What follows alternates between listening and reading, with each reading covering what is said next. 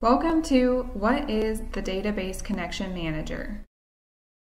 The Database Connection Manager allows report designers access to manage database connections for reports, books, saved report objects, batches, and scheduled batches.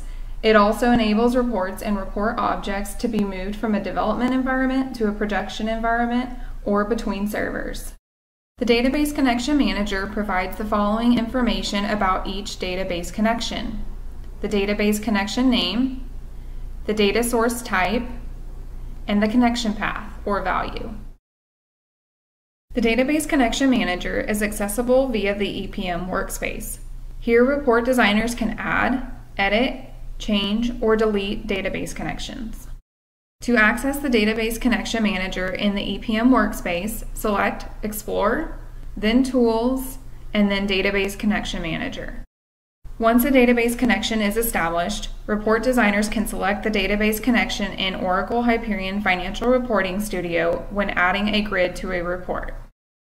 A database connection includes the database name, user ID, password, and several data source specific values. For an Essbase database connection, you will also identify the data source type, the server, the application, and database. For a planning database connection, you will specify the data source type, the application, and database connection. For a financial management database connection, you will identify the data source type, the server, and the application. This concludes the informational video of what is the Database Connection Manager.